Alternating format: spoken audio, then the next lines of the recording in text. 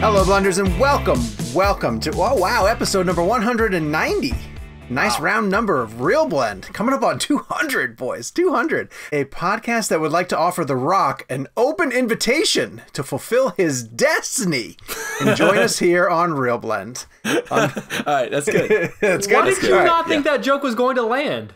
I don't get it. I don't understand the joke. You didn't read? Gabe wrote that joke. No. Gabe wrote that joke. Vin Diesel went on Instagram the other day. Oh, that's what that is? I took a screenshot and sent it to you. Yeah. Okay, no, I know that story, but I forgot that he said, I didn't know the exact wording of the way that he... Yeah, he said... What did he call him? Nephew or something like that? My little brother. My little brother. But the best part was the picture in which they're looking at each other eye to eye. Yeah, those two guys, we've all met those guys.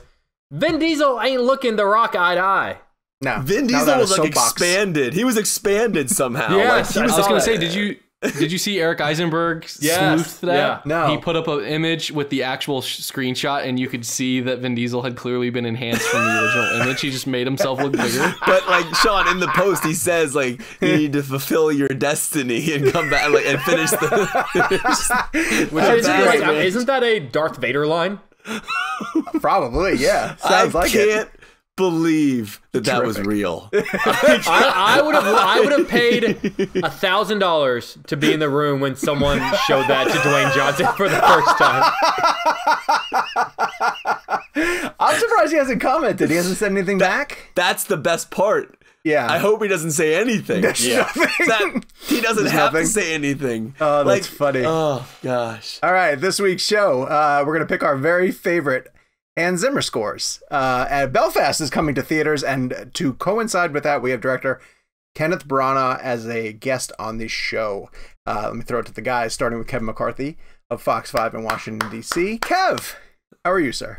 Sean, Jake, Gabe, we're doing a podcast that has Sir Kenneth Branagh on the show this week. So yes, returning guest, by the way, returning guest. I mean, I know we've been doing the show for 190 episodes, but like it's still pretty wild. The guests that we've had. Not counting the bonus episodes with Hans Zimmer.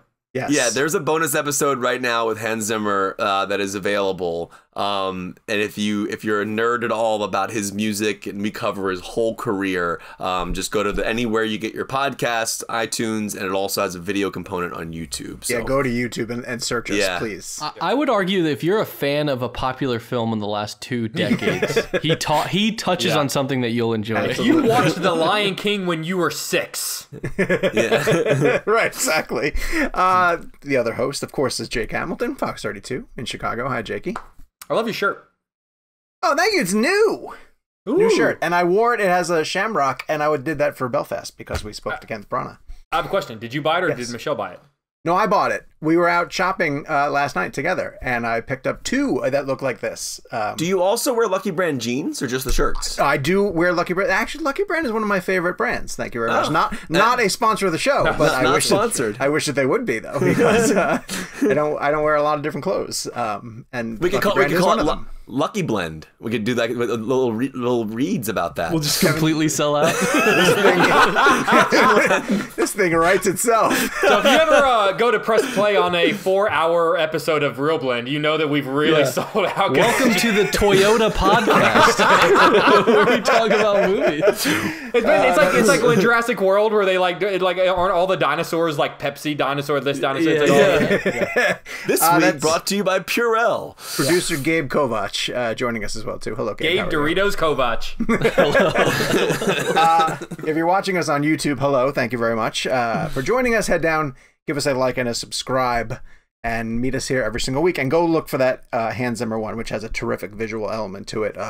If you still need to sign up for Real Blend Premium, which allows you to get a ad-free version of the show, an extra segment every single week on Mondays, and a newsletter from me, check the description right now for more information on how you can get that. So we wanted to ask, when was the last time that you snuck into a movie theater? There was no real reason behind this. Gabe and I were just like, let's not do something topical this week. Let's just do something bigger picture.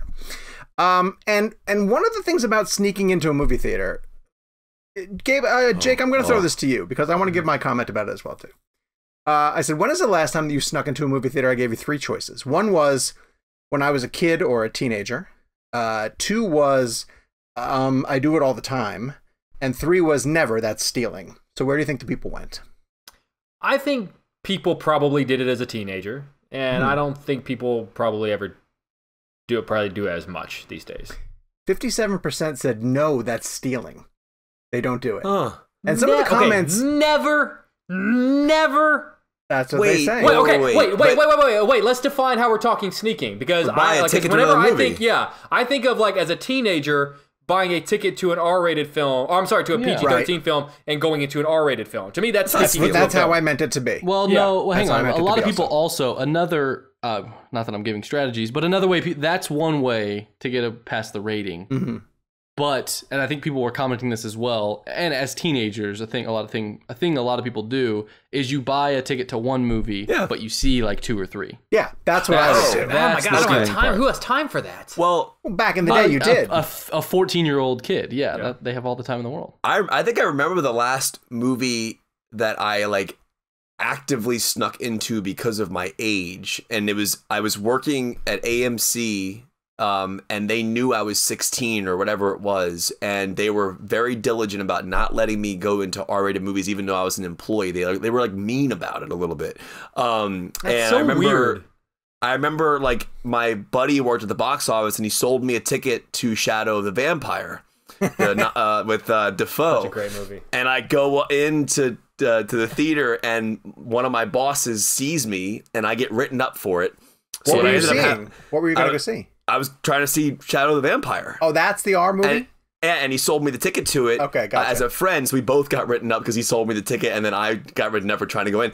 So I would have to, what I would do is, like, I would have like a 6 to 11 shift. I'd work in the box office at AMC. So there was a Regal. I was like 10 minutes from my house. And what I would do is I would go in, and this was just like, this is how I did it for Requiem, and the last one I did it for, I think, was Snatch. Because I couldn't watch either of them at AMC.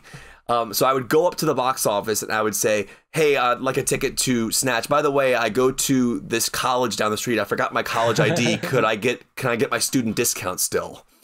And so well done. What that basically does is tell them, okay, he must be over 17. Yep. And they would always sell, if you look at my because they'll tell you ticket, no. They'll say, nah, sorry, I can't do it, but they won't ask you for your ID. They'll just be like, nah, sorry. Wow, that's brilliant.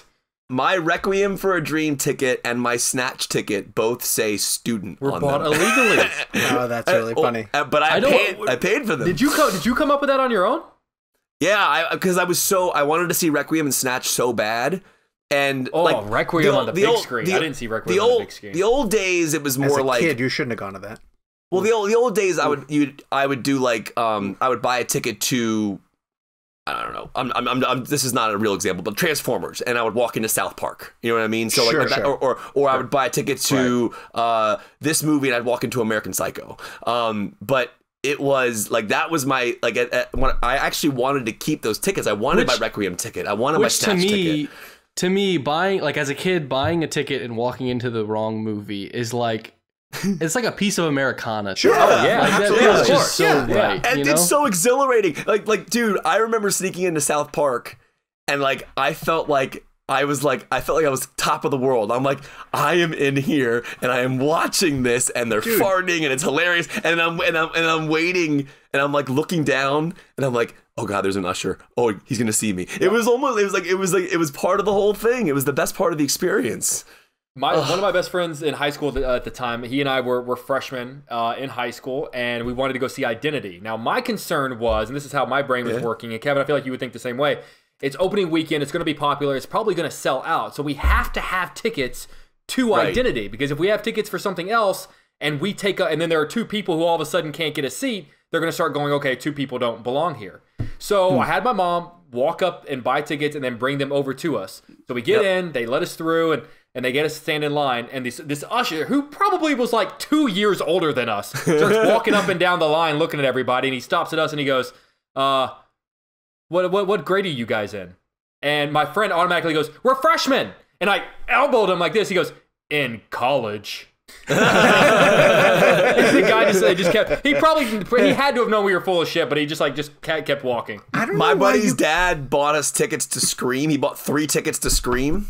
my ticket, my buddy Ben's ticket, and he bought his own ticket, walked us into the theater, and then left. That's how we got into Scream. See, you guys did it for R-rated movies. My thing was, the only R-rated movie that my parents bought me a ticket to was the first Die Hard, because I was in 8th grade and I was dying to go see the first Die Hard. But in Sunrise Mall in Massapequa Park, Long Island, where I grew up, there was a multiplex that was inside the mall, and the ticket booth was away from the theater. It was like down the hallway a little while inside the mall. You had to buy your ticket and then walk back to the multiplex. And there was a gate, like a roped off velvet rope at the front of it, and the person, the usher there, tore your ticket. And then once you were in, there were 9 multiplexes to choose from. So every Saturday morning, I would go in with the one ticket, and then it was Disneyland. Like, I went to almost everything that was there. It didn't matter that I just didn't want to pay. It didn't matter the rating, but I would pay one price and then go see 8 or 9 different things. God knows you just have a quarter a movie. Yeah. I did 5 in one day. A quarter of a movie. I did 5 in one day.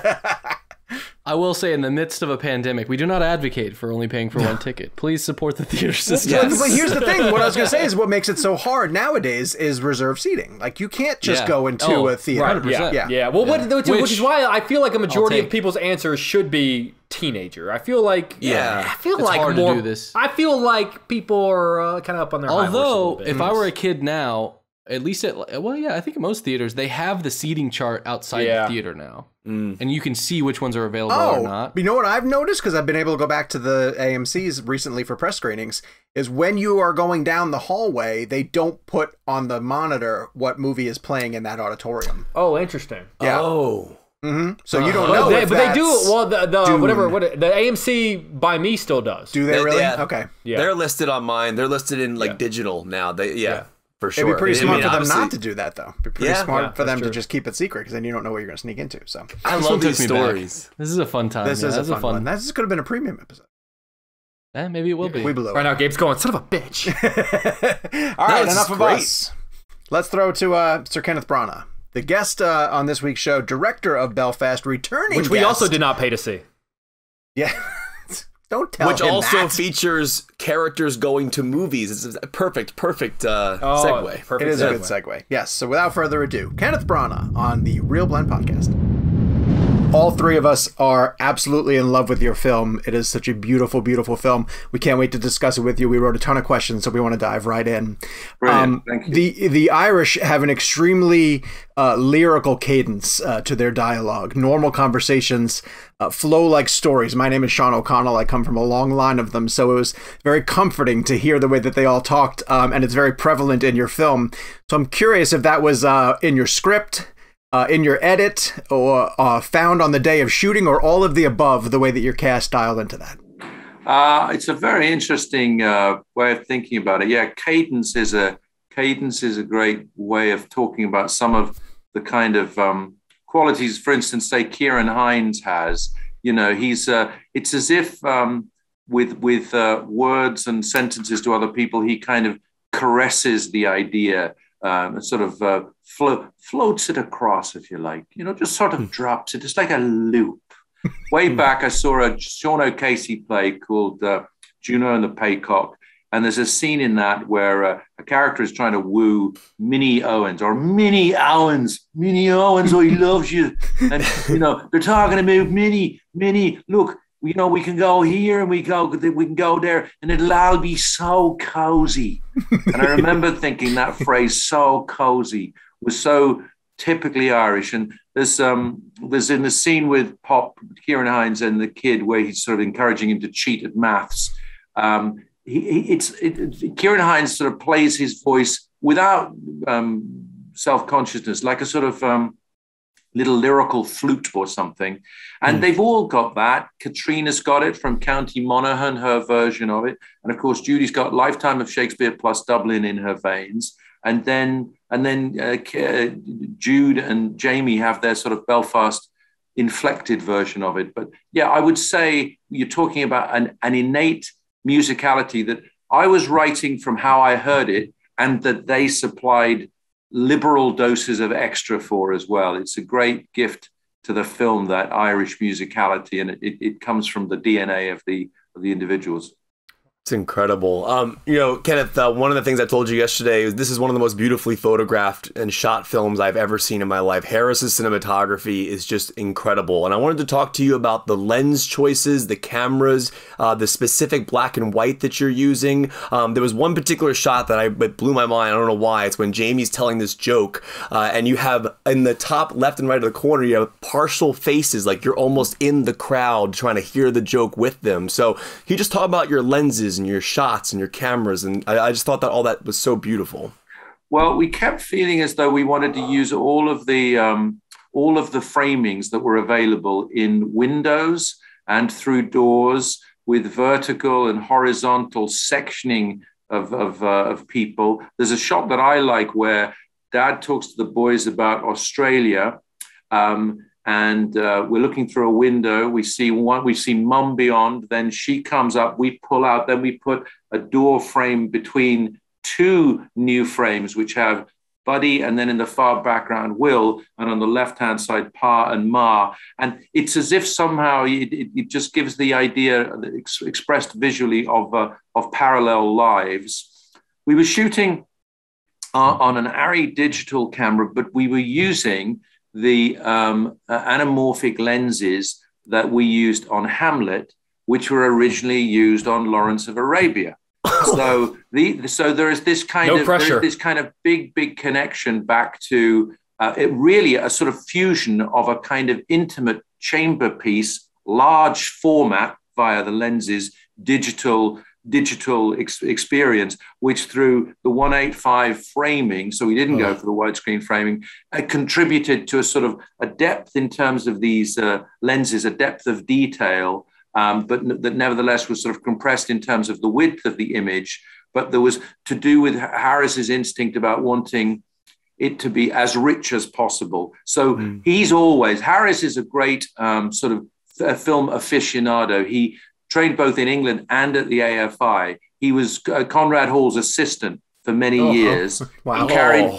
He carried batteries on our film. He was the camera assistant carrying batteries on our film of Frankenstein back in '94. So he's an absolute film nerd and a tech nerd. Always does so many tests beforehand, and he carries the lenses around. You would, in this case, given where these lenses have come from, he carries them around like like they're precious objects, like it's from the Holy Grail or something. So we're never casual about how we want to capture the pictures. Wow, beautiful. Wow. Kenneth, I know Dame Judi Dench, her eyesight is not what it used to be, and I had read somewhere because of that you actually had to physically bring over the script to her home, sit down with her, and actually read the script to her, and that seems like an incredibly sweet, intimate moment. I was just wondering, if you don't mind, if you could just tell me what that moment was like, because in particular because of this film in general, which is a sweet, intimate film, if you could just describe what it's like to read your script to Dame Judi Dench. Well, I'd never done this kind of thing before. Apparently, it was the kind of thing famous playwrights like George Bernard Shaw or Noel Coward, when they engaged their actors for the first time, they would read the play and they would read all of the parts. And that's how they'd read it to producers. I had never experienced it on either side of that, but because Judy's eyesight is as it is, and she sort of required this, and so I went down there. It was a Monday morning. She's always on time, so she was ready for me. I'm always on time, so I was early as well. So we were able to kick off bang on 10 a.m. She has a little grandfather clock. Ding, ding. We got to the 10th stroke of 10. I had been given my cup of tea and my lemon biscuit, which she had baked. And at the 10th stroke of 10, I began reading, and I hadn't realized how as time went on, two things were at play. First of all, you realize, oh my God, I'm reading for a long time to Judi Dench. She's directed me. She's a great actress, great artist. That's a lot of scrutiny. I felt like I was at a really big audition. And then about halfway through the film, I began to realize the cumulative effect of the emotional power of the story. I had, by that stage, having finished the writing of it, I was in the process of putting it together. So it had become a bit more mechanical. I was a bit detached from, as it were, the soul of it. That reading in the quiet of that spring Monday morning in Judy's house in the country, just her and me in this little sitting room. And about halfway through, I found I couldn't speak anymore. I can't remember what the scene was, but it just got me. And I couldn't continue. And so I thought, well, I'll just keep breathing. And it was just, I don't know how long the pause was. Judy didn't say a thing, didn't do a thing, didn't move, and never mentioned it afterwards. Wow. But it was a really thick moment of understanding between the pair of us. So I carried on, and in the end, she was very, very complimentary about the writing. But we didn't say that much. But what we knew was that we'd been involved in a kind of a happening, like a sort of an incantation, like the story had been brewed up. And immediately she started to talk about Irish relatives of her that this character reminded her of. And so it was very unusual, very memorable, and one of those sort of unspoken bonding moments that was a memorable part of this experience. That is beautiful. There's a riot scene early in your film, in the beginning of the movie, that to me shows how quickly life can go from fighting imaginary dragons to using a trash can lid to fend off actual stones that are being tossed. But from a director's standpoint, I was hoping you can elaborate on the difficulties of staging a riot practically, because I know that because of the physical destruction that has to happen, you don't get very many shots at it. No, exactly right. And so we had the curious byproducts of COVID, because we were going to put all those people together. We were lucky enough to find the research that said in such instances, and certainly the case in my experience, that people put handkerchiefs over their mouths. So in terms of masking our rioters who were in a crowd COVID super spreading moment, we were able to cope with that. It's a kind of series of mechanical preparation. So Jimmy O'Donnell, Jimmy O'D as he's called, been our stunt guy for many movies now. He's a terrific fella. He's very disciplined. We had him, we had an army expert, and we had several people who for a few days drilled our crowd. So we talked about where they got to, where they would move. Everything was sort of choreographed in, but never at warp speed. Then we talked about how we'd shoot, and the decision to believe that maybe young Jude could sustain the concentration of being at the center of the shot through the whole of the opening, where every other piece of action would happen. That 360 shot is gorgeous. Yeah. And we thank you. And we decided to do that on a piece of circular track. It wasn't a steady cam. It kept us very precise. It meant we could be very sharp focus-wise on him. But of course, we planned where they would go to. We planned where the crowd behind the kid would go to. But then once we said, right, here's one of our 2 takes, we had to go for it. And really the biggest question mark for me was, how was Jude going to handle it? Because there's no question he was frightened. Yeah. He hadn't been in that situation before. And also he's a very bright young fellow. So he knew that the shot rested on him. We could have all those other million variables, break every window, risk the physical contact with everybody, which would have some bruises and batterings and stuff, but we couldn't do it endlessly. And if he coughed, stopped, said, oh, I've missed my mark or anything, it was over. So it was a very, very, once we had rehearsed everything that we could possibly rehearse, didn't break anything, and then said, now it's time to go for it. Almost the biggest, finger cross was about, were we going to traumatize this kid, or was he going to live through it? And we had to tell him, I promise you, Caitriona Balfe will arrive. Super Ma will be there. You will be picked up. You won't be left in the middle of this riot. But when you do those shots, that's a big, deep breath for everybody on the set. But it worked with gangbusters. Oh, it sure did. Kenneth, one of the things this movie does beautifully is it celebrates the escapism of movies and being able to go to the films. And obviously the chitty chitty bang bang scene as the characters are leaning into the screen is incredible. And I thought to myself, like, that's happened to me a few times in movies that I've watched that you've been in specifically. Like, I remember seeing Dunkirk on 143 70mm IMAX and leaning into those shots. And then Tenet, I saw 190 because they didn't have the 1431 open here, unfortunately. So I wanted to ask you, in terms of immersion, like that immersion and that leaning forward, you were already a master filmmaker prior to working with Nolan as an actor, but I wondered what Nolan taught you in terms of, if anything, in terms of immersion that you kind of pulled forward into your directing now. For me, it was always with him.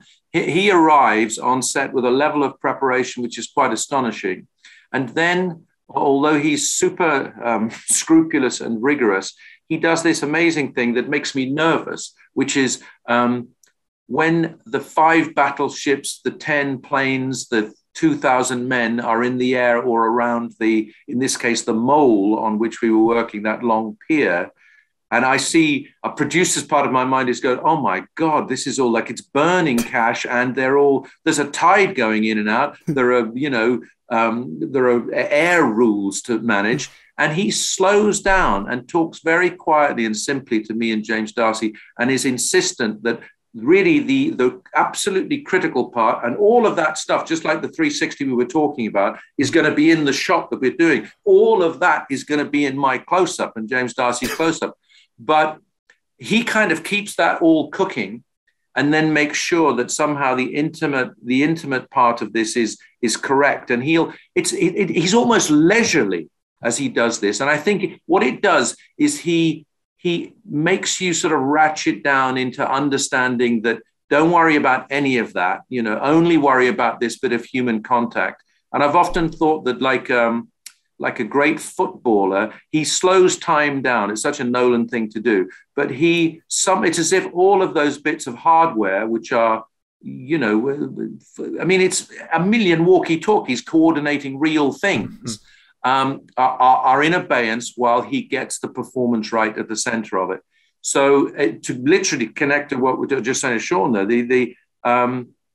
what was at the center of it, Jude in our 360 riot shot, and us in discussions about how we were going to get 400,000 men on the beach, had at least equal, but probably more importance for the character and dialogue work at the center of it than the massive amount of physical production that was going on in the same shot. So icy calm is what I learned from him.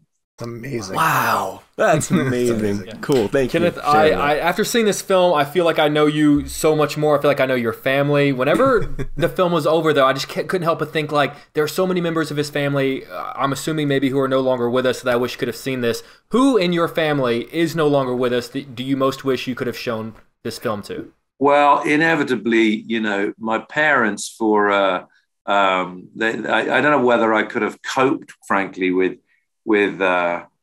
showing them the script, or I don't know. My father, I don't know what my father would have said. I mean, he did have an issue with back tax. There was, it was, as he said, the building trade in Ireland. It wasn't. You're probably aware. Sometimes with construction, there are some creative ways that you work with the Inland Revenue Service, and he did. So he wouldn't have been thrilled about the world finding out about that, probably. But I think that that would have been an amazing time. I had one real life experience of it that gave me a preview of what it might have been like for them to see this film. We, in 1996, after we made our film of Hamlet, I was invited to be part of the Kennedy Center Honors, which that year included Jack Lemmon. And I was part of the tribute there. And as part of what the government of these great United States of America do in that instance is they invite both people who are part of the tribute and their families. So I took my mum and dad to the White House.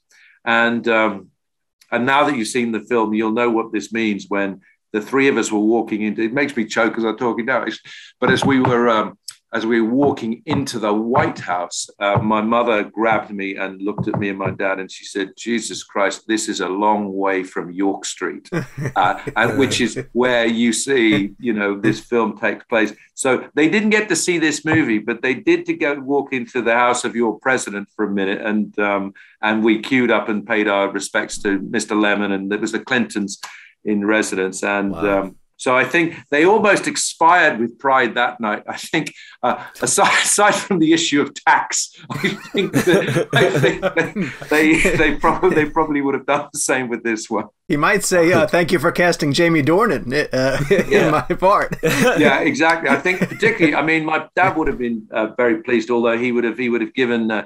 My dad was a master carpenter, so he would have given Jamie a few tips about how to handle wood and everything. But my mum, who loved dancing and loved fashion, she would have been totally smitten with Caitriona. They would have got on like a house on fire. Absolutely.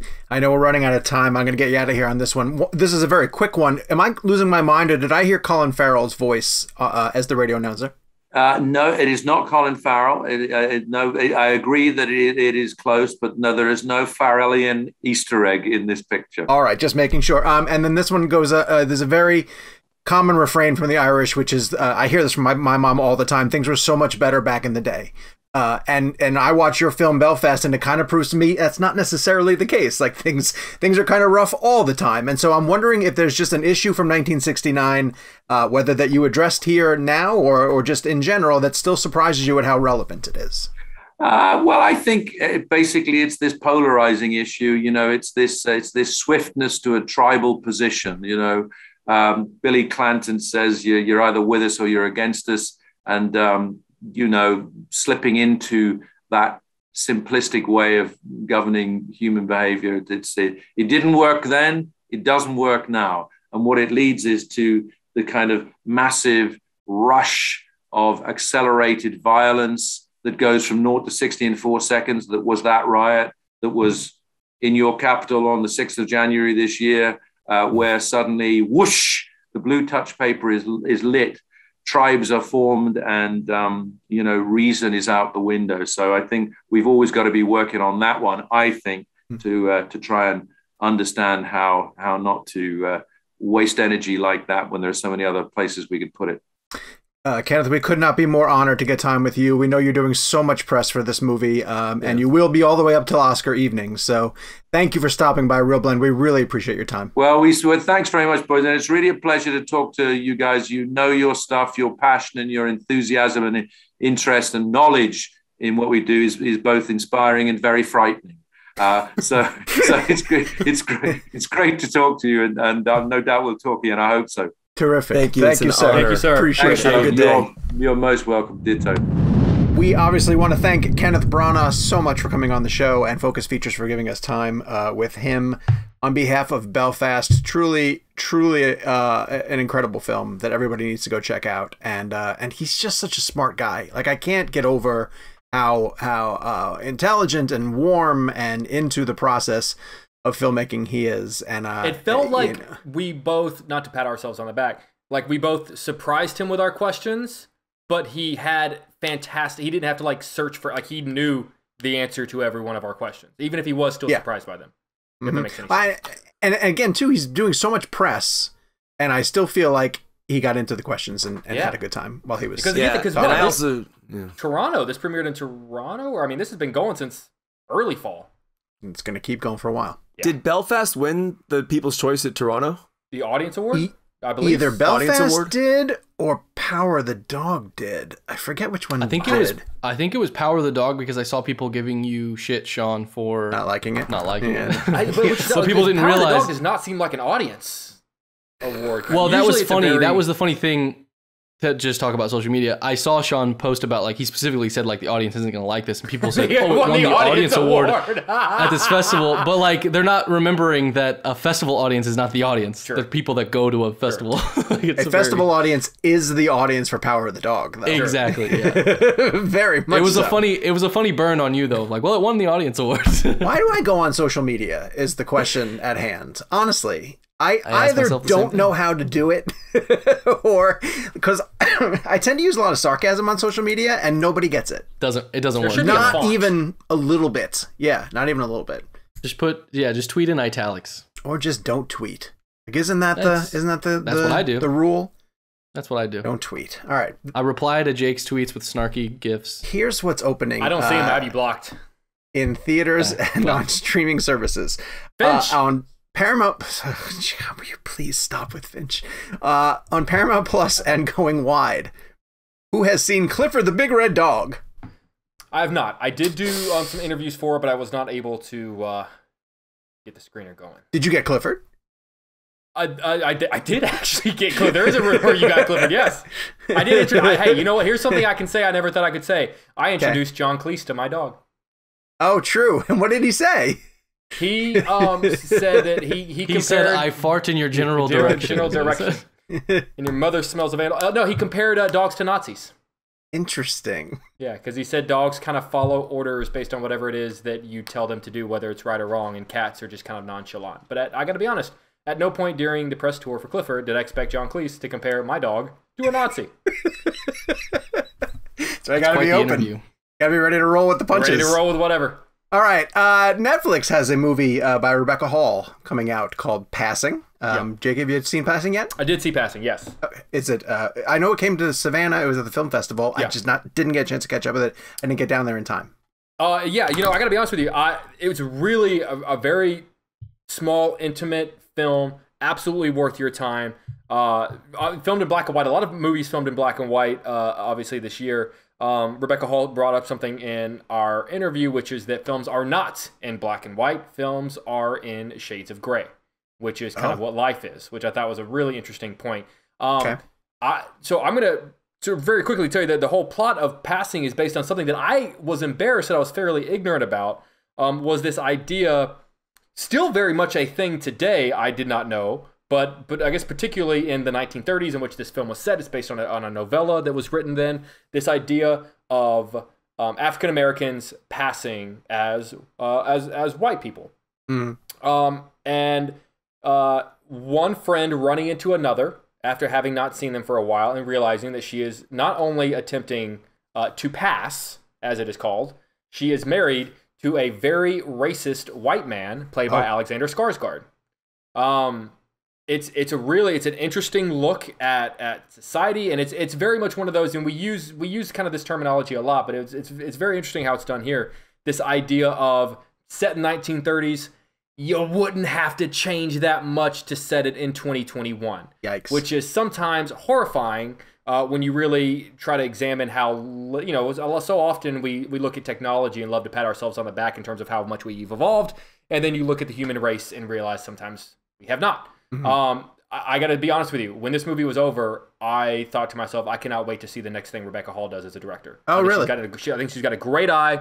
Kevin, I'd love to get your thoughts. She films it in 4:3, which I like. She does something that Kevin's really good about too, which is explaining not just it's in a square, but in terms of how she uses it as a story. The idea is these people are boxed in, and I wanted to film it in such a way that made you feel like these characters are, one, in a world that is not black and white but shades of gray, and also they're boxed in. And that really kind of let this light bulb go off in terms of everything that Kevin's always talked about on the show. And Kevin, you always talk about using IMAX and using 4:3 in a narrative fashion. And I don't think I truly understood what you were talking about until she phrased it in that way. And then I kind of retroactively thought back to everything you always talked about and thought, well, shit, okay, that makes sense. It's not just a box. I will say, I still don't see it for Snyder Cut. I still don't see the benefit of doing it for Snyder Cut. But I do see the benefit of doing it for something like Passing. But Snyder actually explained why, like narratively, from Man of Steel to BVS to Justice League, he narratively worked that out where they were rising, and that was kind of the idea of the. I think that would have made more sense if I could have seen it on an IMAX screen. I still lament not being able to see that on an IMAX. Yeah, it was hard for me to see them rising when really all I'm seeing them do is get thinner. See, but even with something like Spencer, because there's two variations of that boxed in element. There's the 4:3, which is what Rebecca is doing in that film, and then there's the 1:6:1, which is what Pablo did in Spencer. Both of them are extreme boxes, but Jake, I feel like for you would probably prefer 1:6:1 because then the edges are skinnier in black.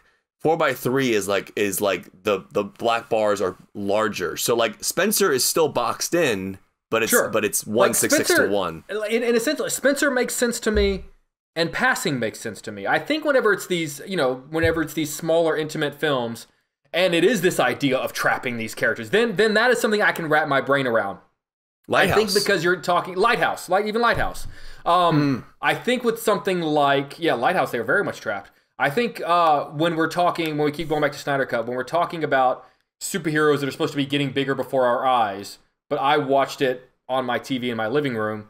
I saw both BVS and Man of Steel on the biggest screen imaginable. I didn't have this feeling like I finally saw them getting bigger. I did not experience that. I get what he's saying, but it did not work for me.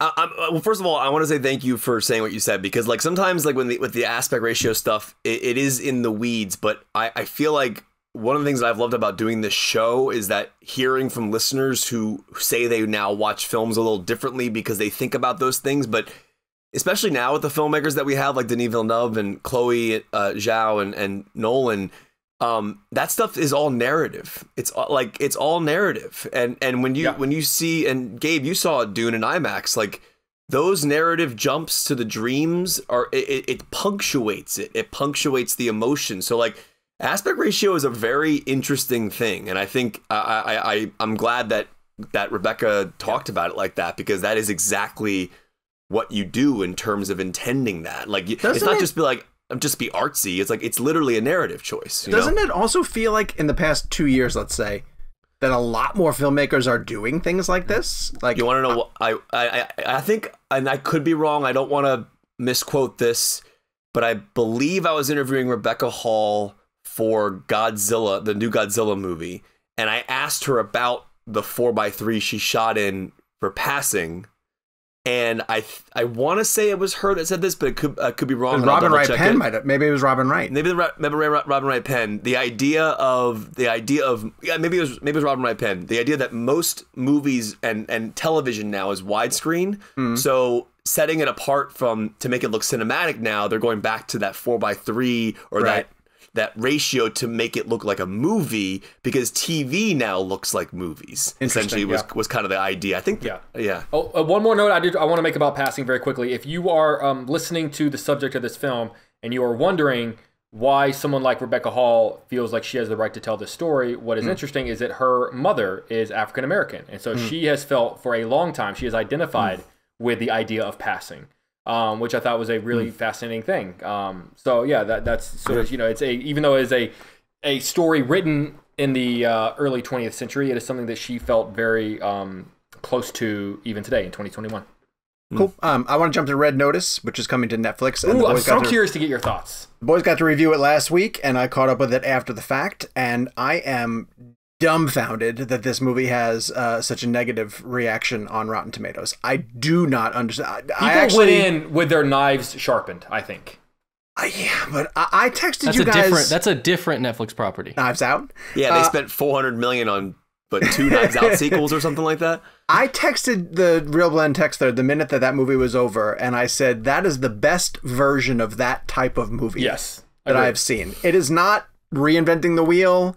It is 100% within the formula, but it is incredibly attractive people who are also very charismatic and funny, being incredibly attractive and really charismatic and really funny. And I heard, some of the knocks against it are like, it's a globe-trotting movie that they shot on green screens because of COVID. Like, I never once felt that it was, boxed in or cheap looking or anything. I thought the sets were actually really impressive. I thought the action was shot really well, but I didn't go into that movie looking to judge, the filmmaking craft of it as much as I thought it was good. I thought the script was hysterical. Like, I thought it was really, really funny. I thought Ryan was funny. I thought Dwayne was funny. Gal ended up being one of the funniest elements I've ever seen her. I thought she improved a lot in terms of what she's able to do comedically. I guess I'm comparing it to Keeping Up with the Joneses, which is not the best movie in the world. But the three of them together were terrific. And so to see that movie get eviscerated for just being what it is, kind of melts my brain, because it's really, really funny. There's one scene in particular, and hopefully by now you've seen it, that completely takes it out of it for me, and that's the bullfight scene. There's a funny conversation happening in the bullfight scene. But then you get the Jurassic Park moment. But the green screen in that is like, what are we doing? Like Rock's character gets hit by the bull, and it's not even like a cartoon. It's just, I don't know what's happening in it. But other than that, I thought that movie was a blast, and definitely people should press play on it on Netflix. Kev, I want to throw it to you for Belfast, so the three of us can start gushing about Kenneth Branagh's film. It's going to start rolling out to theaters, and tell us what you thought about the latest from Sir Kenneth Branagh.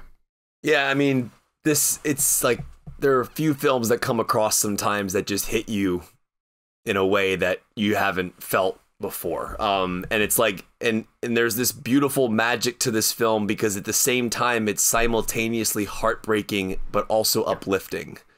And that is such a hard balance to find, and to go into a film like that, which is about something where a lot of people died, but to live in the world and feel the humanity of the people on the ground and leave feeling uplifted in certain ways, because not only are we remembering the people, but we're celebrating Belfast, and we're celebrating humanity and aspects like that, but it's done in a dark time. And I find that so fascinating, because to sit there in an audience and fall in love with a film that's dealing with such heavy subject matter, it can only be told by a master storyteller, where it balances it out, where you're viewing it through the eyes of a young boy.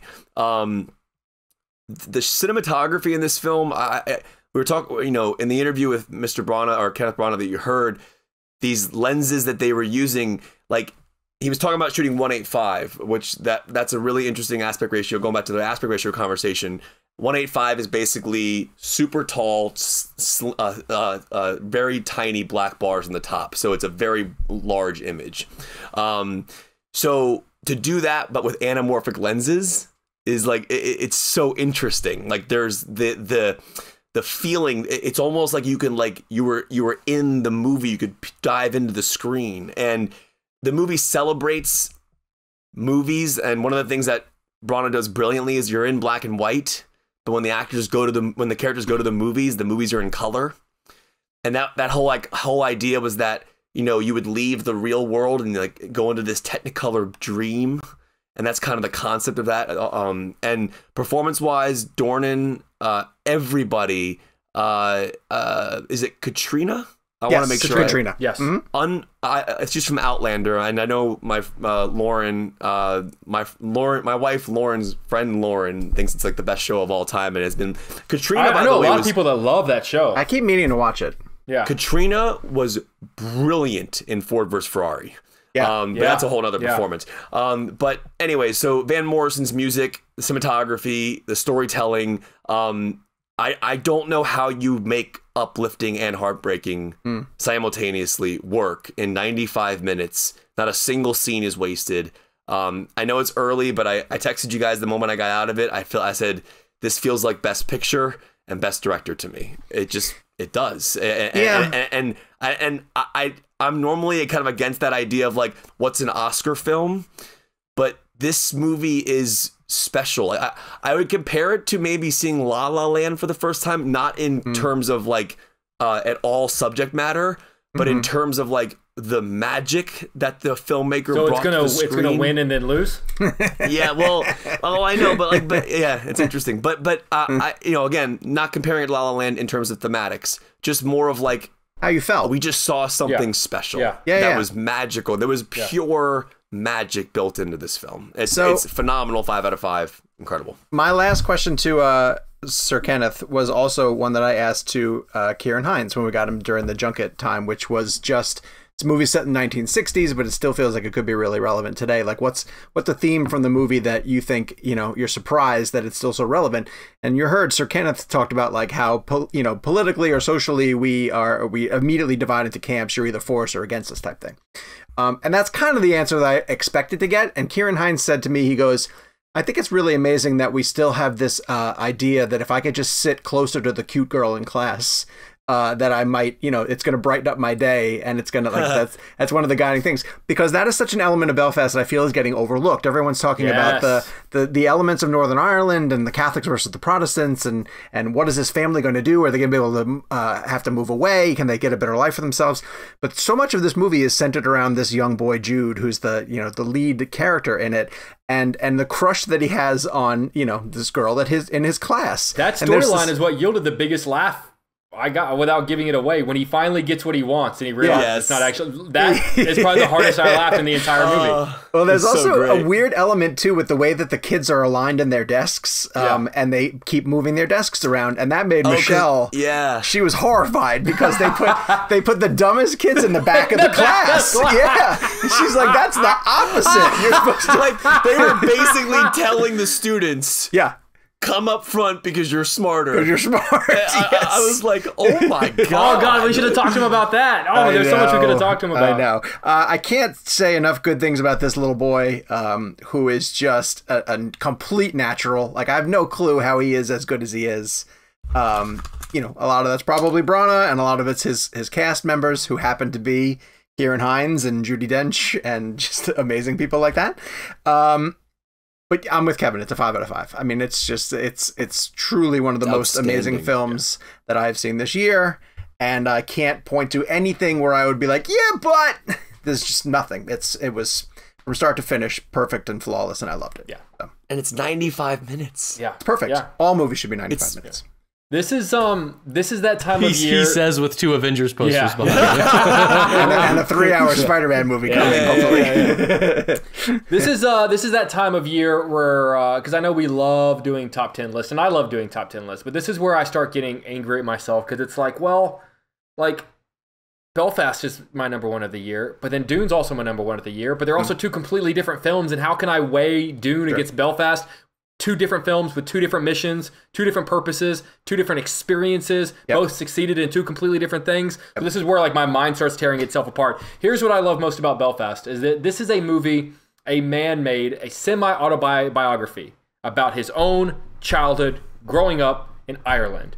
And the whole time I'm watching it, I felt like, a little Roma-esque. The whole time I thought to myself, oh, this is kind of like, obviously aside from, the Catholics pushing out the Protestants, but there are elements where I was like, oh, this is kind of like my childhood. Like, I remember my grandma used to take me to the movies, and I remember like kind of standing on the stairwell and listen to my parents talk about stuff that I wasn't supposed to be listening to. And I remember, hoping, thinking I would have a better shot with the pretty girl in class if somehow we got sat next to each other at class. There's a man is making a movie about himself set in another country and decades ago. Yep. And it's so universally relatable where you think, well, it's kind of about me growing up in Southeast Texas in the early 90s. It's like, that's astonishing to me. And that's like the power of Kenneth Branagh storytelling. That's the power of movies. That's the power of well-made movies. And it's just, you're absolutely right. It's you guys kept using a word before I had the chance to see it. And the word was magic. And you're absolutely right. And I'll wrap on this. I think I saw it in there is a screening room here in Chicago called the Lake Street Screening Room, and every once in a while, if they don't want to rent out a whole theater, you have to go to this building, and it's on the 16th floor. You take an elevator up, and it's probably 20 seats. Roger Ebert famously had 1 seat. Siskel used to sit in another seat. You never sat in one of those. There was always, and usually when it's a screening that's just you, which sometimes they have private screenings for us, or maybe just only 1 or 2 of us need to see it, they'll do it there. Otherwise, they'll rent out a whole big AMC. I got to sit alone in the 3rd row of a 20-seat screening room and just be washed over, and I cannot imagine a better scenario experience watching, like on a Saturday morning, sipping on my coffee at 10 a.m. and it was beautiful. It was it was just a perfect experience for a perfect film. 5 out of 5. Easy. Jake, how can the regular people pay for the fancy man experience? Is there a way for them to pay for the fanciest of fancy men? We crossed that already. You sneak in. You sneak in. Do you take Roger's seat? I take Roger's seat and then kick my feet up on Siskel's seat. No. With all due respect to the great Siskel and Ebert, who I have nothing but love and respect for. There are so many great stories where it's almost like Big Bang Theory and Sheldon, which I know you guys love when I talk about, that there's such a, whenever they were with us, the great Roger Ebert and Gene Siskel, you knew not to sit in their seats. Sure. And like when a newbie would come in and sit down like in Ebert's, everyone would go, no. Like, and they'd be like, what? They'd be like, that's Ebert's seat. Get out, move. Because they all had very specific places they like. And I have a signed Roger. I'm a huge Roger Ebert. Huge Roger Ebert fan. Very funny. All right. Well, we're all huge fans of Belfast, and we recommend that you go see it several times in the theater because it is fantastic. Which brings us to our blend game. And in the blend game is loosely tied to the bonus episode that we dropped earlier this week. It is our interview with absolutely insane Hans Zimmer, and you guys need to go find that, listen to it, watch it. And we're playing Hans Zimmer blend. And I would be remiss to start with anybody but Kevin McCarthy. Kev, take it away. What's your favorite Hans Zimmer score? I feel like y'all know. Is it Interstellar? It's Interstellar. It has to be, yeah. It's the best score he's ever written. Did he punctuate your pick as Interstellar when he said that his score is the reason it got made in the first place? Well, I mean, no, it was already my favorite score of his. But it's interesting because like True Romance is one that I would have like tried to have gone to, but True Romance, his score for True Romance is so much like this score in this movie in Terrence Malick's Badlands? Badlands? Mm-hmm. Yeah. The music in Badlands sounds very similar to what Hans did with True Romance. But True Romance, that was part of my wedding, so that's just a personal thing. But in terms of like Interstellar, so yeah, Chris Nolan basically told Zimmer a theme or two of the film and said this is what the movie's gonna be centering on, but I'm not gonna give you any plot, any story. That's insane to me.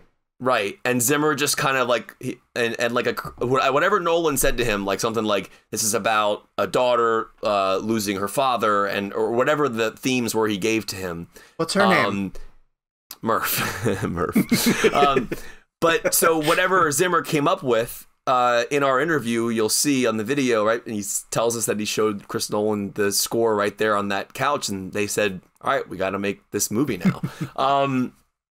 That score it's on a level that it makes me feel more human than I've ever felt before, if that makes sense. It's a very chilling, very heartbreaking, very just beautifully written piece of music. The McConaughey scene as he's watching his kids grow up, as we've discussed before on the show, and that score hitting, I can't. It's just like, it's perfect filmmaking, perfect composition of music, to perfect performance, to perfect direction.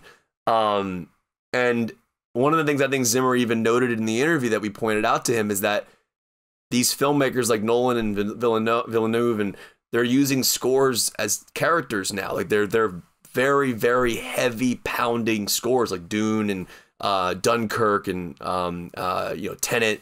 But this piece of music in its simplest form says everything about the film emotionally to me. So when I pop in the Blu-ray to watch Interstellar and that theme is playing, I'm like emotionally going through the story arc as I hear it.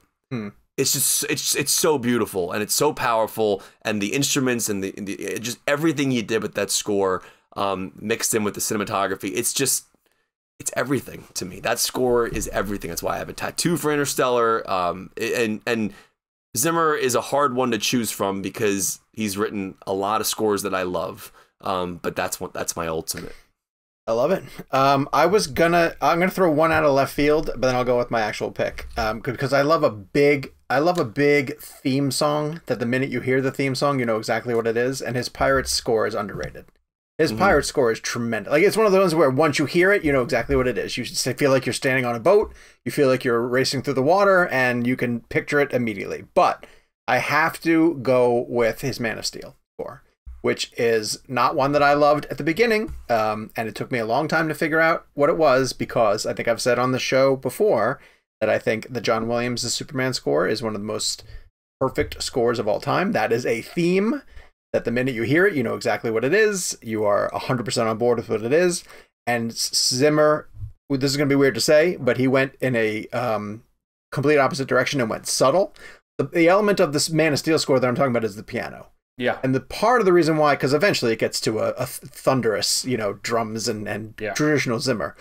But when I finally got a chance to see Snyder Cut earlier this year, and the Superman theme comes in, Zimmer's Superman theme of the piano keys comes in, that was the most emotional I felt in that movie. I was like on board, and I couldn't believe that it was happening, and it was you know, bombastic and amazing. And then when that score hit and it meant Superman was coming back, and I was like, dear God, that's amazing. And part of the reason why I now have an even deeper appreciation was that I was listening to him talk about how he wanted to root, you know, that score in the human element of Clark Kent, and how can Clark, who's an alien, feel more in tune with the people of our planet.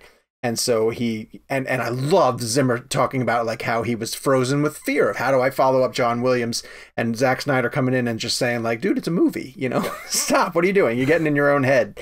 And that's such a brilliant Snyder thing to do. And it's such a great Zimmer story. And that score is fantastic. That score is unbelievable. So I had to go Man of Steel in this case. So Jakey, and to Sean's point, by the way, just real fast, the Zimmer interview, like, go find it on our bonus, because what Sean's referring to, that exact piece of that piano piece, is explained in very good detail. And that's what Gabe was talking about earlier, and how it unlocked that score even more. It's a really cool, it was a great question from Sean that he asked in the interview about Williams to Zimmer to score Superman. But like that moment of Zimmer telling us that unlocked so many different doors in terms of that score. So it's like, that question was amazing. It was. Thank you. Was a good question. Jakey, where'd you go? Say that. I went with Gladiator. Oh, interesting. You know, I have, whenever it's a great movie score, I tend to have two sort of very visceral physical reactions. And one of them is kind of the pump up, you know, like I've gone on runs to the Man of Steel score. Like it's a very, you know, if I'm shuffling songs on my phone walking to work and the Pirates score comes on, he has a great tiny score called Down Is Up from Pirates 3 that is just brilliant. Maybe I walk a half beat faster. I mean, you know, maybe but there's something that the Gladiator score does, particularly that score at the very end, that swelling, very, you know, after Maximus has been killed and Jarman Hansu is kind of, you know, talking to himself and scooping up the dirt, burying the toy. And that has the opposite reaction for me. That makes me almost stop in my steps and just like close my eyes, where I feel like this swelling in my chest. And think about what we're talking about. We're talking about a man who takes a random combination of notes and puts them on a page that instructs a group of people to put either air into an instrument or pluck a string in a particular way, and that causes me to stop in my life and close my eyes. Like, think about like the wild connection between those two. Yep. And I don't think any other there are very few scores that cause me to do that. You know, maybe Williams' Jurassic Park score, maybe Silvestri's Back to the Future score, where like I just kind of pause and just take it in, because like I want to just enjoy that moment and shut out the rest of the world. That final moment of Maximus seeing his family and his son running over to him, and Jamon saying like, "I'll see you again, but not yet," as the camera pans up and we see the Colosseum and we see Rome. It's beautiful, and it's sweeping, and it's my all-time favorite of his. It is terrific. Audience picks. Raven Anderson said Sherlock Holmes, which is another great one. Terrific great score by Zimmer. Yeah. Sydney Sharing went with Pirates of the Caribbean at World's End. Ali Ohamadi, said it's nearly impossible, but went with The Thin Red Line. Wendy Coach said Dark Knight. Chris Tran, Bricks and Stuff, went with Man of Steel. Harry Lichtman said Interstellar. Rachel Ho went with Larry Crown. Yes! Lion King. I love his Larry Crown score. I saw Lion King and I read it as Larry Crown. What's the matter with me? Rachel Ho said Lion King, and Christian Williams and Cam McKinney both said Inception. So obviously there was a ton of love across the site for his unbelievable filmography. We want to thank everybody for sending in their picks. Please go, if you haven't yet, go find our interview with Hans Zimmer. I gotta get used to calling him Hans. I know, it's weird. It's really weird calling him Hans. Like, yeah. I'm actually thinking that people are going to listen to the interview and go, they're calling him the wrong name. Right, right. But I don't know if it's on camera or if it's in the edit, but because Gabe has the footage. But there's a moment where he says, call me Hans or Hans. So just keep that in there if we can, just to give clarification to the audience. All right, next week, because we have two amazing filmmakers on the show talking Ghostbusters, we're going to be playing hashtag Ivan Reitman Blend. So let us know your pick via email at realblend@cinemablend.com. Evolution? If you want it. You're not kidding. I love Evolution. I love Evolution. That was a fun I actually movie. liked Evolution. It was You fun. don't mean Year One. Year One is the one. No. That is not. Wait, I thought Year One was Ramis. Oh, it might be. I think you're right. Yeah, that's probably right. Yeah. Sorry, my bad. He might have produced it. My bad. All right, Same world. And listen for Jason and Ivan Reitman as our guests on next week's show, where we're going to be talking about Ghostbusters Afterlife. So our next premium episode is a 2009 Oscars in review. So if you want to get the premium access, head to the description. It'll tell you exactly how to sign up for that. In the meantime, follow us on social media at Jake's Takes, at Kevin McCarthy TV, at Sean_O'Connell, at Gabe Kovach, and the show is at Real Blend. We'll be back next week, and we'll talk to you guys then when it all happens. Give us feedback on the episodes and send us reviews. I miss reading reviews. And 1941. Raiders. Spielberg.